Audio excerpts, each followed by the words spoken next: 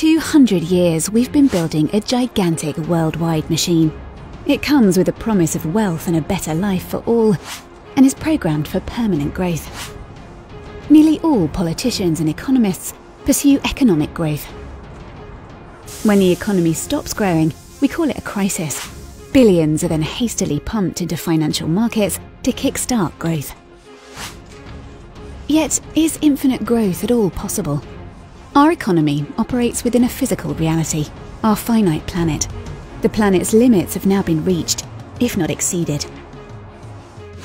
The growth machine consumes resources and spits out rubbish.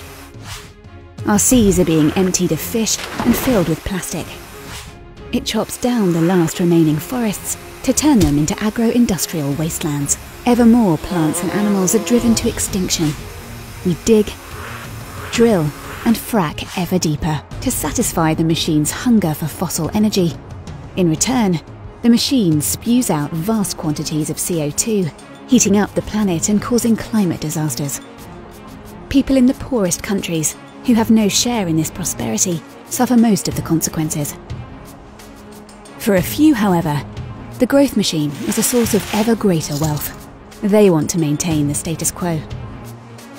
For many people in Europe, economic growth no longer increases the quality of life as once promised. This cannot go on forever. It's time for a profound transformation. Together we must rebuild our economy so that it serves everybody. The new system will need to respect our planet's ecological limits.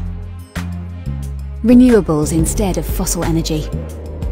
Regional agriculture instead of agro-business deserts.